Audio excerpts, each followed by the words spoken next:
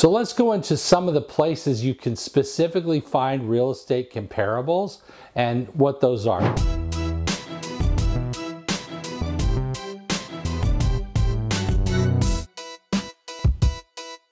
The first and foremost one is Zillow.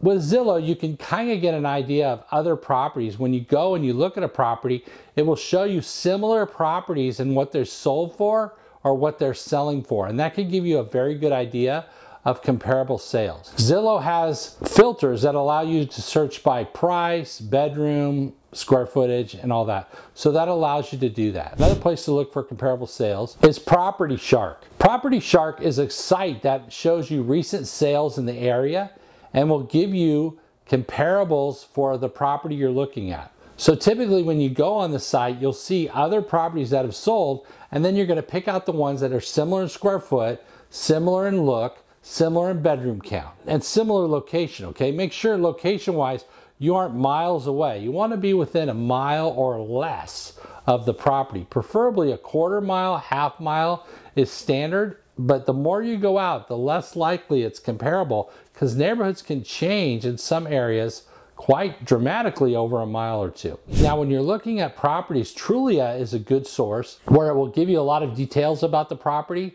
It will show you down on the bottom when the property sold and transferred and what it's sold for. So oftentimes you could see the progression of elevation or decrease in prices, say around 08 or 09 or 07 during the market crash. And you could see about what things, what the property sold for and what people have paid. And that's great information to have. So Trulia would be another site. And if I'm trying to figure out the value of a property, I'm looking at a few of these things, okay? Especially if it's something that I really want to buy, I'm getting a real good idea by using a number of different sites to give me information and compare and contrast. Redfin is another site. They have a find a home feature that shows a number of properties that have been sold in the last couple of years. This is a website too that will give you comps and sales in and around the area that you're looking at a property. And by the way, I always recommend that you try to drive by the property, especially if you're new and you don't know the area. And I recommend you drive by in the daytime and in the nighttime. Because in the daytime it may look one way, and in the nighttime it may look a different way. So I drive by in the daytime and the nighttime. And when I say nighttime, I'm not talking about 7 o'clock at night. I'm talking about 10, 11, 12 o'clock at night, okay? There's times I've driven by properties in the daytime, they look, it's a beautiful neighborhood. Come by at night, it's not such a beautiful neighborhood. So make sure you go by and look at these properties that you're interested in buying and get an idea of what's happening in and around the area. And the last thing I will talk about here today is realtors. You know, realtors will just give you comps. They'll send you emails because they want your business. So you can ask them, hey, I'm looking at this property, you know, what do you think it's worth?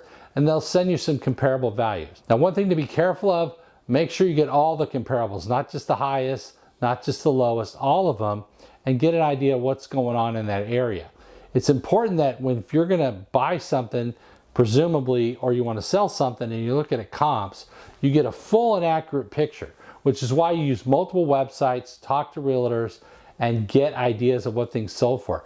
You know, a lot of times you could call realtors and you'll just ask them, say, hey, I'm thinking about selling my house. You know, what do you think it's worth? And they'll tell you.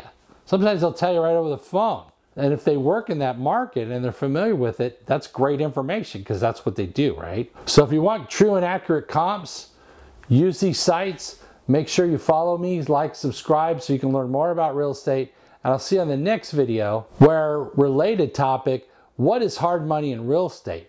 You know, finding a value of a property and all that, the next thing you want to do is be able to execute. In order to execute and buy properties, you have to have what? The money. So let's talk about hard money and what it is, and I'll see you on that video. I'm Paul Maguire. Talk to you then.